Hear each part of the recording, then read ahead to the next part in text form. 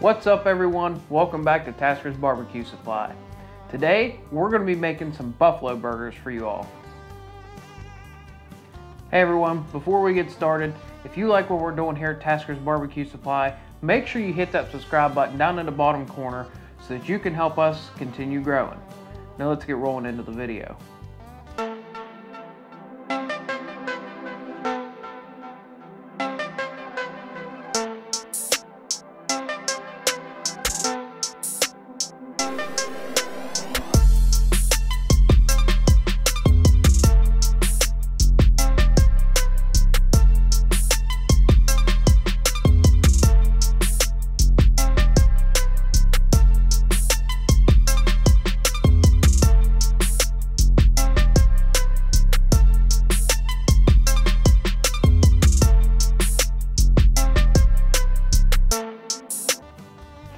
What's up everyone, welcome back.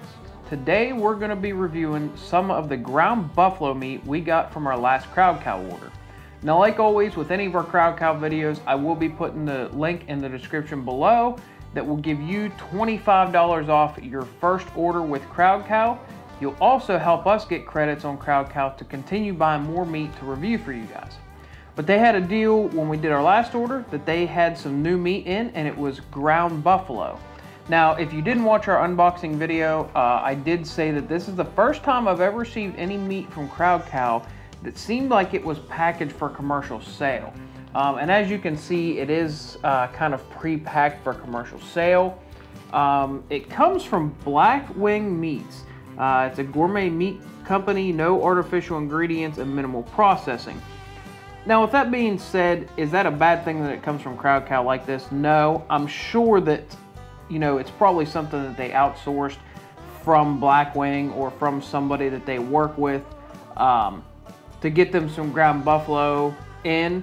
So it's not necessarily a bad thing. It's just the first time I've ever gotten anything from them that actually had like commercial packaging on it.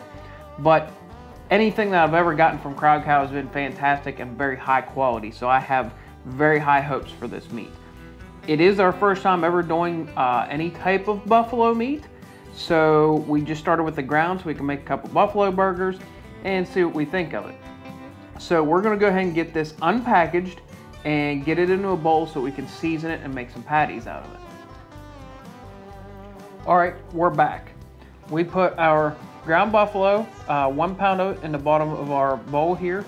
And I will tell you, it's got a fairly light color to it. And it's got a different smell to it. Now it's not bad in any in any way. It's not pungent. It's just different than like beef normally is. It almost kind of reminds me of like some deer or some type of wild game. So that kind of that's kind of good for me because I like wild game meats. But it smells good. It's just different than normal beef is. So we're going to go some simple flavors with some seasoning on this. I'm not going to go anything extravagant because I want to get a lot of the natural flavor from this buffalo so that we can really taste what it's all about. With that being said, I am going to put a little bit of the AP rub in there, which is just going to give us our simple salt, garlic, pepper, just some base seasonings. And I'm going to come behind that with just a little bit of barbecue, the barbecue rub. Just for a little bit of added flavor, but I don't want to overpower the flavor of this meat. So we'll just put a little bit of this in.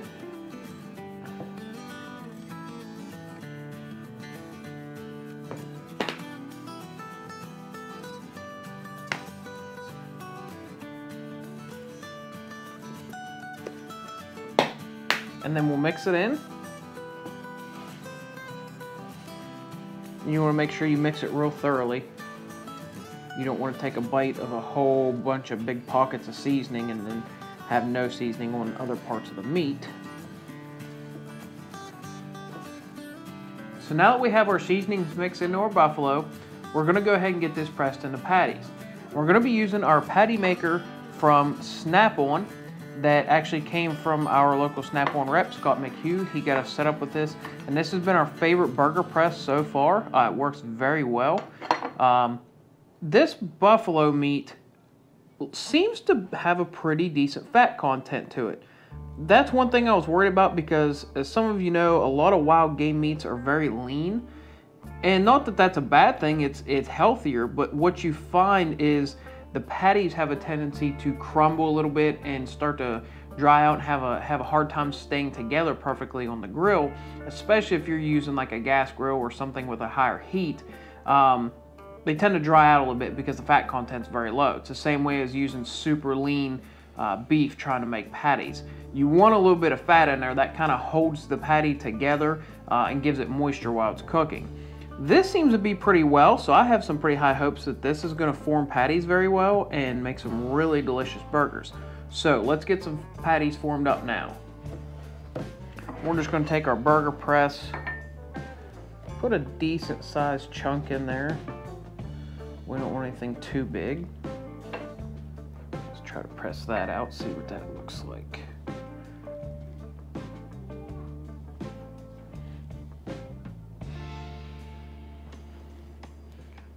Right. Might be able to add just a little bit to that.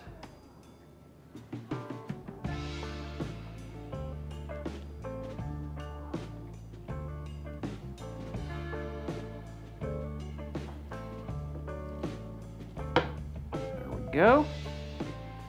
Now this is always the hardest part, is trying to get the patty out of the press. That didn't come out too bad. Now we're just going to make another patty.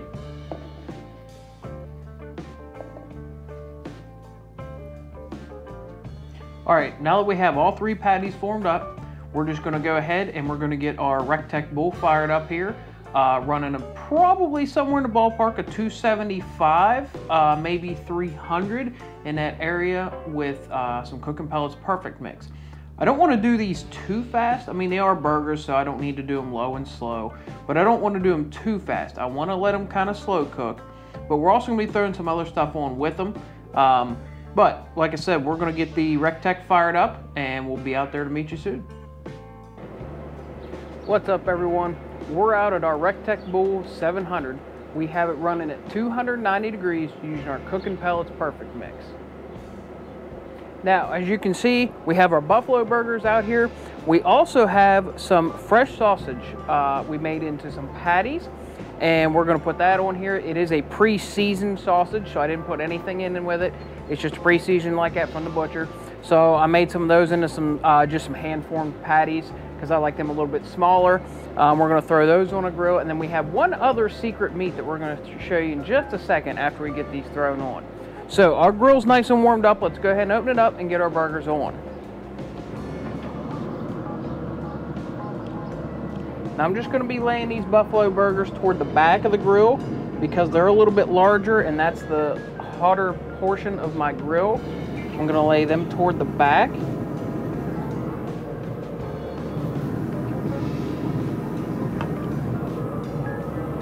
And then I'm going to set our fresh sausage burgers out here on the front.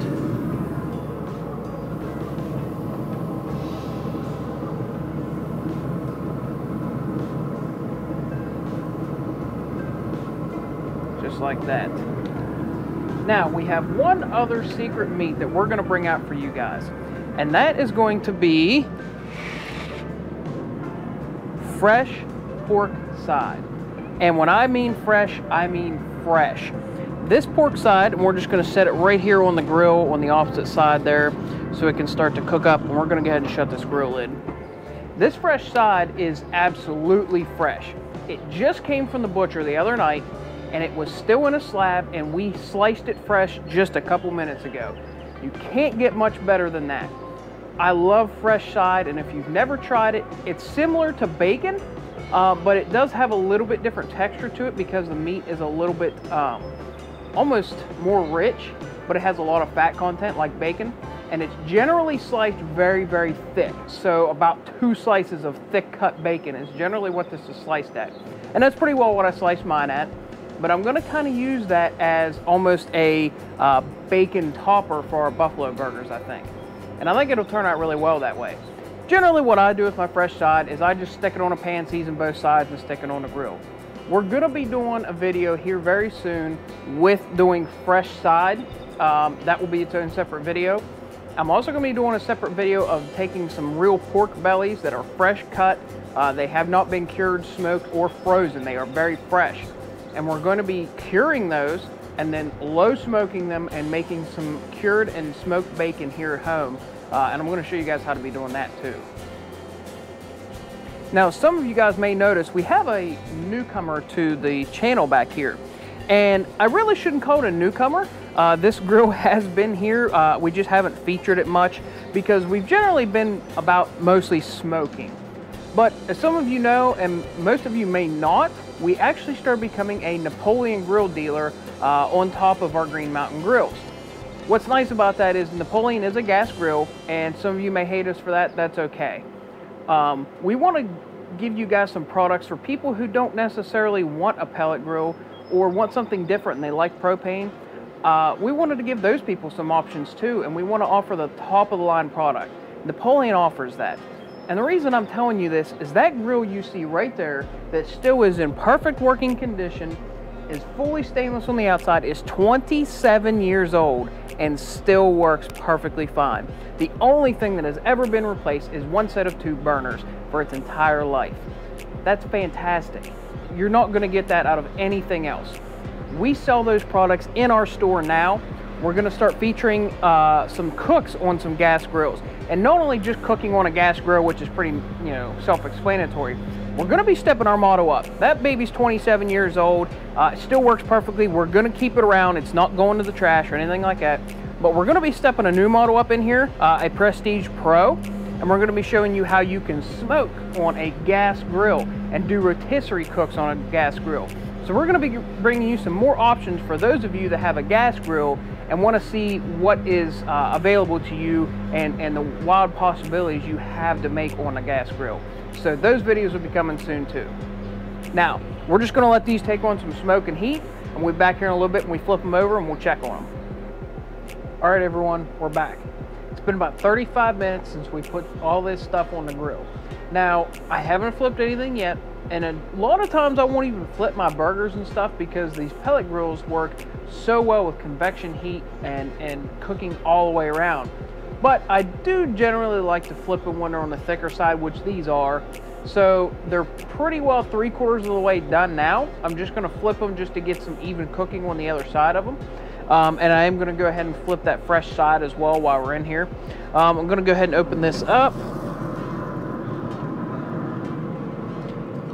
Now, one thing I did notice about these burgers is they have seemed to shrink up a good bit, which I'm not overly surprised about, being that they are kind of on the fattier side. Like our elk burgers. Our elk burgers were very, very lean, which you get with pretty much all venison. They don't shrink up much because there's not much fat in there, so you're just retaining the muscle fibers in your meat. Where this buffalo seems to have a decent amount of fat in it, so your fat's rendering out, and that's why you have shrinkage. So you'll notice a lot of times when you do burgers, the more fat content, the more they're going to shrink up. These sausages have shrunk up a little bit, but like I said, I don't like to do the sausages full size. I like small little patties like that on the sausage.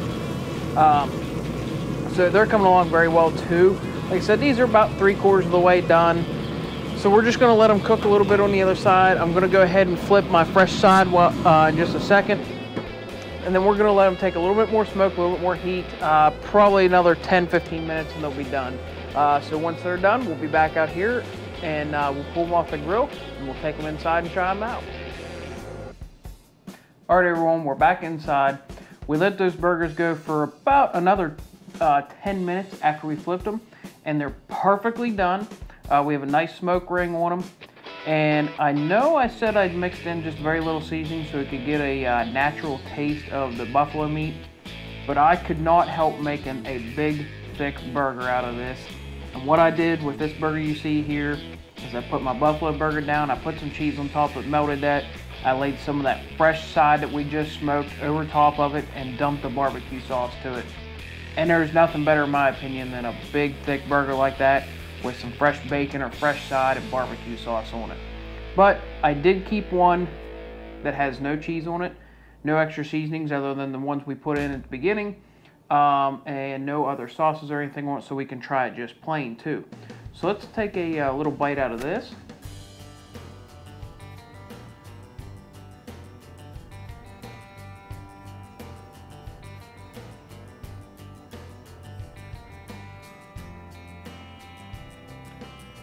So definitely different than beef.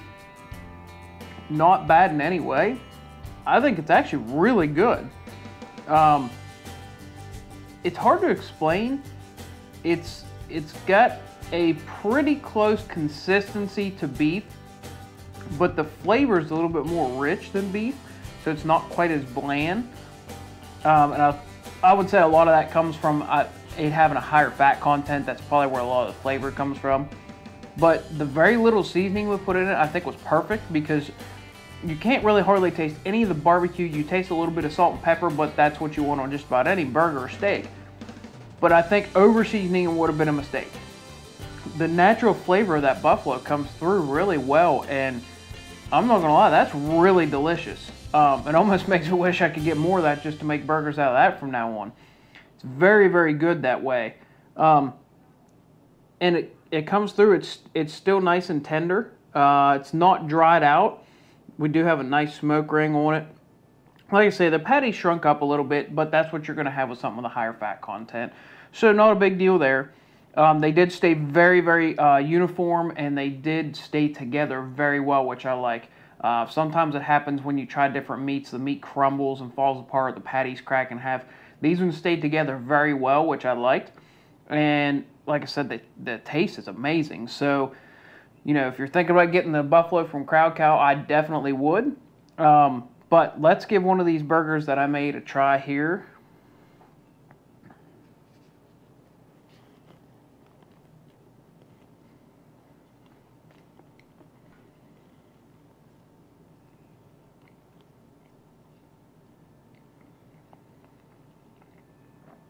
Man, that is outstanding.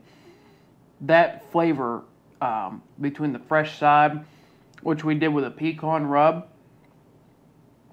over top of that buffalo, a little bit of barbecue sauce, man, that is just delicious. If you're ever thinking about trying a burger even, do that. Make some fresh side or some really thick cut bacon. Smoke it on there while you're doing the burgers. Lay it over top. Put some barbecue sauce to it, and it makes a fantastic meal. But I would say that this buffalo from Crowd Cow is just awesome. Like I said, if you ever get a chance to try it, I definitely would. The flavor is really good. The moisture content's really nice in it. And it's something different to try on a weekend. You can throw some buffalo burgers on. Try something with the family and friends that you haven't tried before. And what better spend a weekend with your family trying some new meat. But we're going to get to eating the rest of this because I can't stop. It's absolutely amazing. We'll see you guys back here next time. Don't forget, there's a coupon code below in the description that will give you $25 off your first Crowd Cow purchase, and you'll help us buy more meat to test for you so that you don't have to buy it ahead of time. Until next time, thanks for watching, everybody. We'll see you soon.